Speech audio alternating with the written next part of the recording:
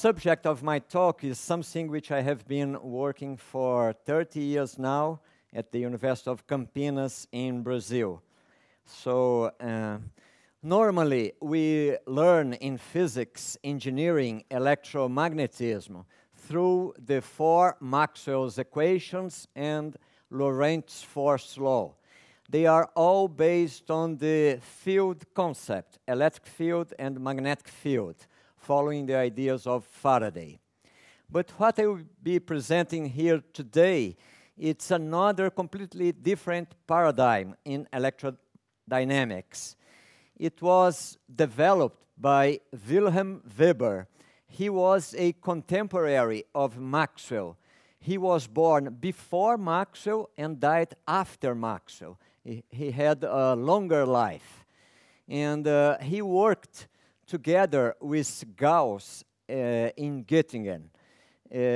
While Gauss was the director of the observatory, Weber was the director of the Physics Institute at Göttingen University.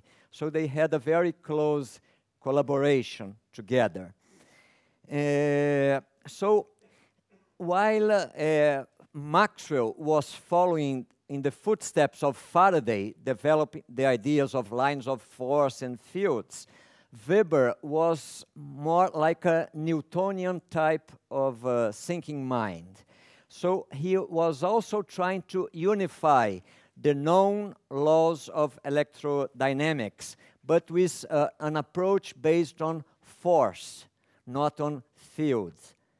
So at his time, he knew the laws of Coulomb, which is analogous to Newton's law of gravitation, the force of Ampere, not the circuital law, the force of Ampere between current elements, which also falls as 1 over r squared, but depends on the angle between the elements and the straight line connecting them. And he knew Faraday's law of induction, that if you change the current in the primary circuit, you induce a current in the secondary circuit. So Weber's idea, like others at the time, was no one knew what an electric current was. So his idea with others was that current is charge in motion. So if currents are charge in motion, I don't have anything with velocity in Coulomb's law, but in Ampere's law, I1, I2 should be V1, V2, velocity 1 times velocity 2. So he said, well, I must add something with the product of the two velocities in order to deduce Ampere's force from a generalized Coulomb's law. If current is charge in motion, time variation of current is acceleration. So microscopically, Faraday's law of induction means if I accelerate a charge in the primary circuit, a charge in the secondary circuit will feel a force which depends on acceleration of that charge. So the third component of Weber's law depends on acceleration in order to deduce Faraday's law of induction. So that was the main idea of Weber. So here is the complete Weber electrodynamics, is in this slide, only this equation. The whole Weber's electrodynamics is here. So it is a generalization of Coulomb's force, which a component which depends on the relative velocity, dr by dt, and relative acceleration between the interacting charges. There is a constant there, c, which in the International System of Units, it is 1 over square root of 2 mu naught epsilon naught. Weber introduced this constant in electromagnetism. At that time, he didn't even know, not even the order of magnitude of this constant. 10 years later, he was the first to measure this constant. Weber was an experimentalist, not a theoretician. And when he made this measurement, it had nothing to do with optics. He measured the force between two electrified spheres. Then he discharged one of them and saw how did it affect a magnet nearby. And then he could know how much current he could produce with that sphere. And from these two measurements of force, he could obtain the value of that constant, which just turned out to be the same as light velocity in vacuum. So it was the first connection between electrodynamics and optics before Maxwell. What are the main properties of Weber's electrodynamics? When there is no relative motion between the two charges, when they are at rest, dr by dt, and the acceleration goes to 0, we return to the force of Coulomb and Gauss' law of electrostatics. It follows action and reaction, so there is conservation of linear momentum. Moreover, the force is along the straight line connecting the two particles, so there is also conservation of angular momentum. And 2 years later, Weber showed that his force could be deduced from this velocity-dependent potential energy. So there is conservation of kinetic plus potential energy. It was the first potential energy in physics which depends not only on the distance but also on velocity. Moreover, I won't go into details here, but you can derive Faraday's law of induction from Weber's electrodynamics. I won't go into details, but you can read Maxwell himself. The last chapter of his main book, the treatise on electricity and magnetism, is wholly devoted to Weber's electrodynamics. And he shows that with Weber's force, we can deduce Faraday's law of induction in the general case. And also the so-called Ampere circuit tau law, the two of Maxwell's equations. But what called my attention and what made myself, André, to work with Weber's electrodynamics was the property, what I call it is relational. It depends only on the distance between the two charges, velocity between the two charges, and acceleration between the two charges. This is so important to me because nowadays in the Lorentz force law, there is a magnetic component, V cross B, where that velocity is not velocity between the charge and the magnet, but it is velocity of the charge relative to the observer. That never made sense to me because the charge is not interacting with the observer. It is interacting with other charges. So when I found Weber's in History of Science textbooks, I said, that's what I believe. So I did begin to work with that. So those of you who, I don't want to go into too many details, but we have a book on Weber's electrodynamics, which was published 25 years ago by Kluwer. Nowadays it is available by Springer. So later on you can give a look if you wish. I will now talk about other subjects. Weber, when we begin with Weber, we deduce the force of Ampere, which does not appear in the textbooks any longer. It is that on the top. It is a force between two current elements. It's similar to Newton, I1, I2 over R square, but depends on the angle between the two elements and each element and the straight line connecting them.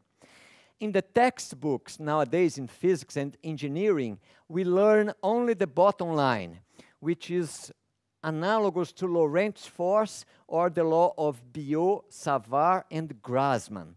So there is a double cross product, and when we open that, we end up with that bottom line. The first component is analogous to the first of Ampere, but there is a 2 here which is not there. But the last component is completely different. While this component of Ampere is central, pointing along the connection between the two elements, the second component of Grassmann or Lorentz points along the direction of one of the elements. So, for instance, if I have two elements, like on the top there, which they are orthogonal to one another, according to Ampere, they do not exert forces on one another. According to Grassmann, on the other hand, the second one exerts a force on the first one upwards, but the first does not react back on the second. If, on the other hand, if they are aligned with one another, there is no force according to Grassmann, with what we learned in the textbook. But according to Ampere, they should repel one another. So they are very different. So how can we forget about Ampere and keep only Grassmann? Because they have an amazing property. When I integrate the force of a closed circuit of an arbitrary shape acting on the current element of another circuit, they agree with one another. So if we have two or more closed circuits, I cannot distinguish them.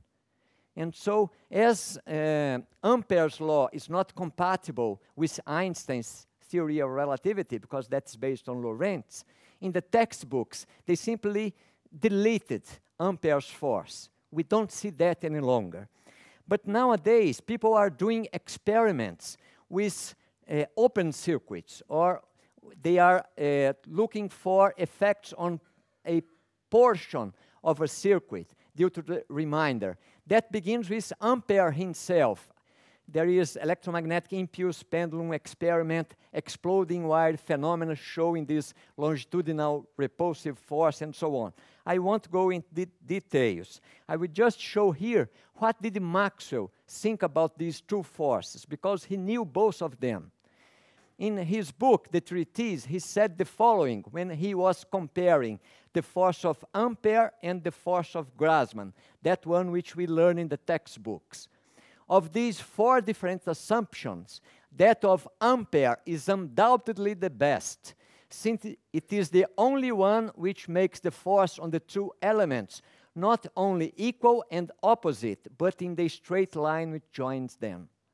That is Maxwell, because Ampere is central force. He said that is undoubtedly the best. He made the general assessment of Ampere's work.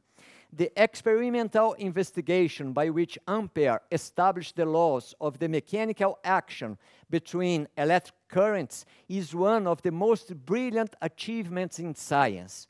The whole theory and experiment seems as if it had leaped, full-grown and full-armed, from the brain of the Newton of electricity. It is perfect in form and unassailable in accuracy, and it is summed up in a formula from which all the phenomena may be deduced, and which must always remain the cardinal, most important formula of electrodynamics. Despite this amazing statement by Maxwell, Ampere's force does not appear in any textbooks nowadays, in the last 100 years. It disappeared from the textbooks. It is no longer the most important formula of electrodynamics. It disappeared. Those of you who wish to have more details, I have two other books. One compared Ampere and Grassmann, but I call your attention to the right one, which is a complete commented translation from French to English of Ampere's main book on the electrodynamics. In 200 years, Ampere was never translated to German, to English, to any language. So, but now you have that available completely in English. So I suggest you to read that, okay? I would just talk another subject. Usually we connect the name of Maxwell with the wave equation. Well, if we read the history of science, we know that the propagation of electromagnetic signals was first obtained by Weber and Kirchhoff. Kirchhoff was a student of Weber, utilizing Weber's electrodynamics before Maxwell. In particular, both of them, they did obtain the telegraphy equation, which is in the bottom here, which is the wave equation with damping, if there is resistance in the wire. We think that everything related to waves came from Maxwell. That's not true. That's quite the opposite. As a matter of fact, Maxwell introduced the displacement current in Ampere's circuital law in 1864-73. So this is the famous displacement current of Maxwell. Where did Maxwell take that constant C? He did borrow it from Weber's electrodynamics. Weber had introduced this constant. Maxwell knew the value of this constant, which had been first measured by Weber and found light velocity. And Maxwell knew that Weber and Kirchhoff had obtained the wave equation with Weber's electrodynamics. Kirchhoff's paper in particular was published in 1857 in the Annalen der Physik and then translated in the Philosophical Magazine to English. Maxwell was aware of these works. So that's half of my talk, okay, more of historical approach. Now I will talk about the distinction between Weber and Lorentz and something very interesting which comes out of it. The main, at the top we have Weber's force law. At the bottom we have the famous Lorentz force law, which we learn in all textbooks.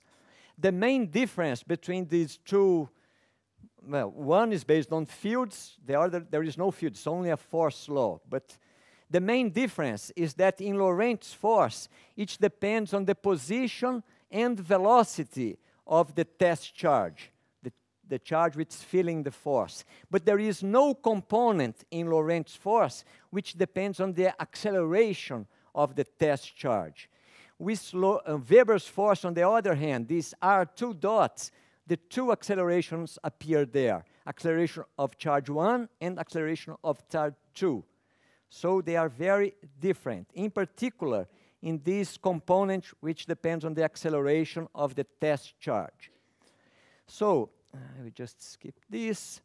So here it is the main distinction between the two formulations of electrodynamics. Suppose, for instance, this is plastic, I rub it in my hair, so it is charged now. Suppose I charge the walls and ceiling of this room, okay? Suppose this is spherical. And if I charge it and I move it with my hand in a circle, for instance, will the charge here feel a force exerted by this spherical shell? According to Lorentz force, no, because the charged shell generates only an electric field in the outside. There is no electric nor magnetic field inside. So the force, according to Lorentz, goes to 0. But according to Weber, the force is not 0. If I try to accelerate, the force will depend on the amount of charge which there is in the walls. Okay? So they are not the same. And what happens if I spin the spherical shell? According to classical electromagnetism, in this case, the shell will generate a uniform magnetic field inside, just like an infinite solenoid. In the outside, it will be a dipole field, but in the inside, it will be a uniform magnetic field. So the force will be QV cross B, this component here. With Weber's law, when you integrate Weber's force, you have the component of the previous slide, but there is also a centrifugal component and a Coriolis component. This Coriolis component, these 2 and these 12, they cancel, and we return to the magnetic component of Lorentz. But Weber has 2 other components which do not appear in Lorentz. So nowadays, people are beginning to make experiments to test these 2 predictions of Weber's law. Now, I will finish my talk mentioning what Walt Thornhill told this morning about Weber's planetary model of the atom. There is something just fascinating about Weber. So here we have Weber's force law, and I will apply it with Newton's second law of motion, F equals ma. So Weber's force, if the velocities, if they are small compared with light velocity, I can neglect the middle term here. So the first component, Coulomb, will be charge times the electric field. That's just Coulomb. But Weber's has a component here which depends on the acceleration of the test charge. So that mW is what I call Weber's mass. I can pass this Weber's mass to the right-hand side. So I will have a similar to Coulomb's law, but with an effective mass. And this m minus mw, this mw, this Weberian mass, is proportional to the product of the 2 charges and falls as 1 over r. If I have, for instance, two positive charges, this MW will be positive. So M minus MW can become negative, 0, or positive. In particular, when the two charges, if they are very close to one another, this component will be huge, can be larger than the usual mass of the particle. In particular, if I consider two positrons, these two fundamental particles, so normally they repel one another, but if they are very close, they will begin to attract one another instead of repelling, because they will behave as if they had negative inertial mass. When will it happen? If you just put the numbers, mass and charge of the positron, you find, according to Weber's law, that they will begin to attract at a distance of 10 to minus 15 meters, which is just the right size of the nuclei. So Weber predicted this model of the atom, that is in his writings, in the 70s, 1870s, and 1880s. He predicted a model just like this, negative charges following orbits around elliptical orbits around the nuclei, and the nuclei was composed of positive charges which were attracting one another due to a negative mass effect. So this is just remarkable and completely forgotten. In the textbooks, we learn only about the plum pudding model of Thomson, and then the Rutherford and Bohr model. They never mention Weber, but it is just amazing. Why it is amazing? It has remarkable properties. First one, Weber's was a prediction, 1870, 1880, which was made before the discovery of the electron, before Balmer spectral series, before Rutherford scattering experiment. Bohr's model, on the other hand, was created, made up, in order to be compatible with these experimental findings. Weber presented a formula for his critical distance below which two charges of the same sign would attract one another. But he could not calculate its value because the electrons and the positrons were unknown. But when we utilize in the modern values of positron, for instance, in Weber's formula, we obtain that the critical distance will be 10 to minus 15 meters, which is just the right size of the nuclei. This cannot be a coincidence, I believe. Maybe it is, but I don't think so. So Weber's gives a justification, reason why the nuclei is so small. In modern physics, we need to postulate nuclear forces to stabilize the nuclei. With Weber's, we don't need that because the nuclei are already stabilized by purely electrodynamic forces. So it is already an unification of nuclear physics with electrodynamics. And it was everything predicted before all the experiments by Rutherford and so on. So those of you who wish, we have a book on this planetary model of the atom with the late Herr Wiederkehr, which unfortunately died a few years ago, and Frau Wolfschmidt of Hamburg University. So Weber's electrodynamics is extremely powerful. In the last few years, there has been a renewed interest in Weber's electrodynamics due to novel experiments and new theoretical developments. Thank you very much.